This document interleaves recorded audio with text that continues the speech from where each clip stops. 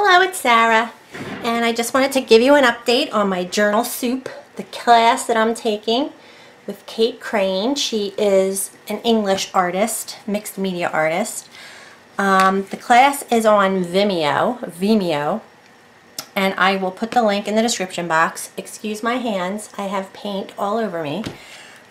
This is page 3, I think. I shared page 1 and 2. 1 is over there. Here's 2. Wasn't crazy about 2.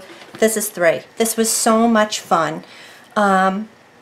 She's got us drawing our own little whimsical figurines now. So this is a little image that she's given us the downloadable and instruction to draw her, and so I did. I didn't have colored pencils at the time, so I just used my, and I may have even shared this one in my previous video, but I just used my Tim Holtz Distress markers. So I love how it turned out, and I'm getting the hang of the wet on wet painting in the background. So that's that one. And then this one I did today, I mean, I'm good with it. I think I went really dark with the face color, and I did do it in my own style. So I floated it instead of doing the wet on wet blending. But I mean, it's okay. She's, see, I did a little bit of shading with a pencil too, because she mixes it up. We painted it onto the card after base coating it, you know, doing some, but look how she, like, when you have wet paint on the surface, she scratches marks in it. And it's just the coolest thing ever. So this was scratched into the paint, and then then you doodle, like this cross hatching was scratched into the paint. This is just a cap lid. Oh, and I put I put Winkestella, and it still seems wet. But it says, sometimes all you need is a nice cup of tea. And she's English, so that's very, my mom was English too, and I love listening to her. She has the most lovely accent. So I love it. This is just getting the hang of it, blending colors and making doodles and just being free. So this was our second little whimsical image that she's taught us how to draw. So that was number 4.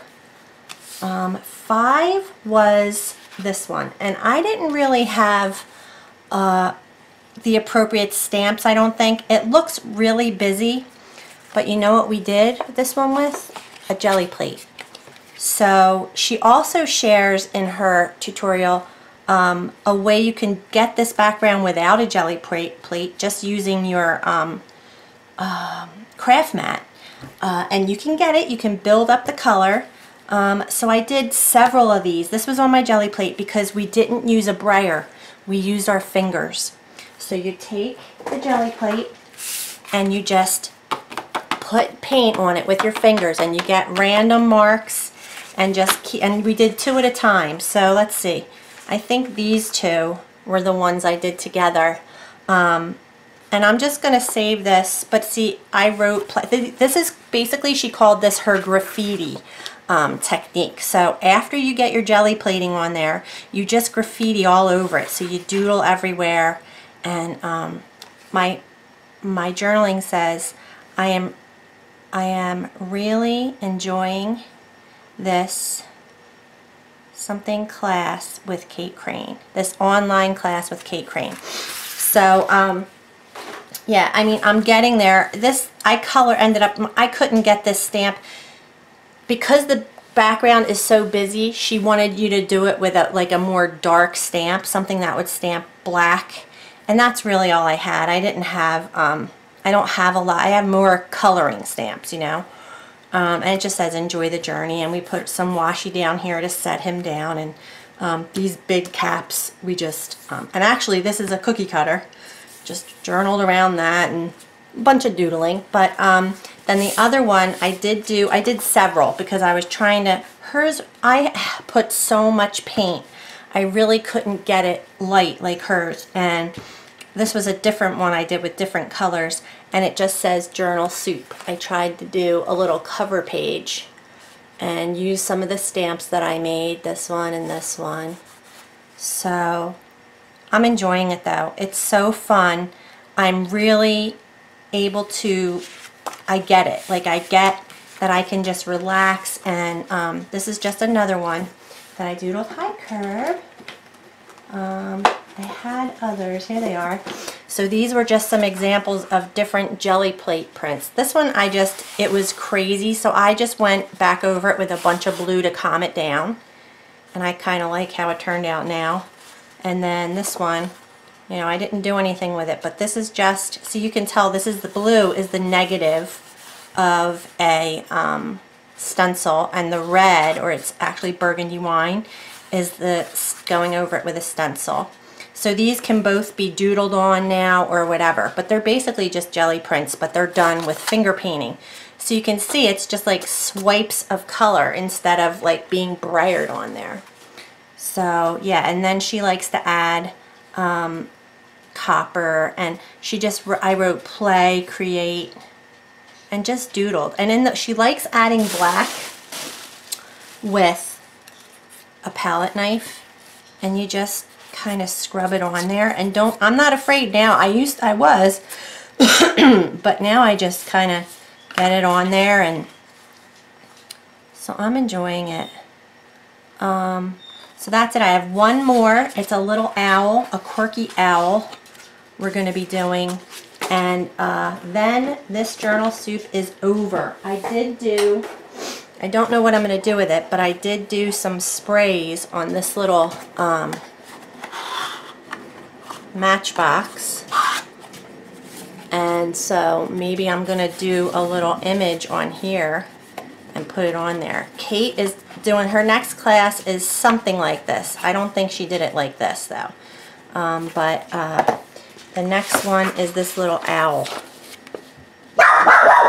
Whoop. That's Kirby. Kirby, stop.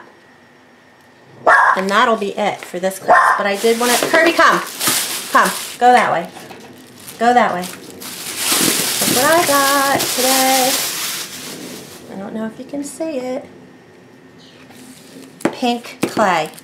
So I got 2 of this color, 2 of this color, and 1 of this color. And I'm thinking probably, well, this week definitely. Today's already Wednesday. It's going to be rainy here in New Jersey all weekend. We're expecting a hurricane this weekend. I don't know where it's going to hit yet.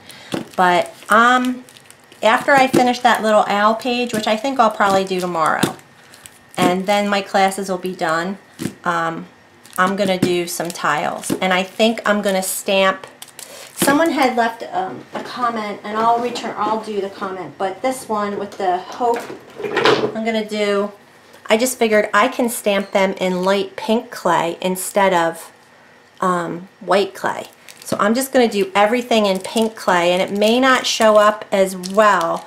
I think all the words, because if I use black ink, if I stamp these with black ink, it'll show up on this color. So I'll probably stamp this one in this color, this in that color, and then I got some buttons. These are just called Courage and Hope, and there's a bunch of different buttons in here that I'm going to use. I opened one pack, and I'm going to embed some of the things, but I'm also going to use them as stamps and try to, like, look at this. This one's pretty. I'm going to make a tile with this on it. I love that.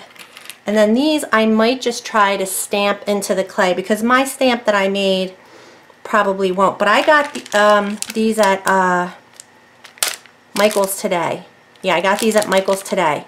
So, and I got the clay. The clay is buy 5, get them for like 50 cents less or something, I forget.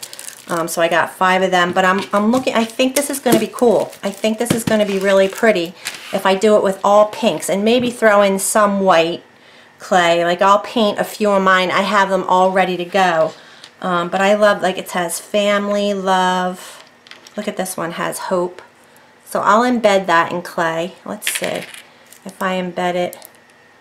It might look better in, see, this might look better in white. So we'll have to see, you know. But I think I'm going to keep it, or gold or silver. I don't know. Nah, gold or silver? No. I don't know. It depends. I'm going to see what I come up with. So I'm definitely going to be doing some clay. Getting the clay out finally. Alright, you guys. So this has just been so much fun, though. I have to say, I've learned so much. I can actually make a whimsical face. And I mean, it's not hard. So hopefully after the class, I'm going to get back in my art journal and start playing with some of these techniques. And definitely playing with my sprays because I love them. I love the bright color that you get with those sprays. So, alright you guys, thanks for watching.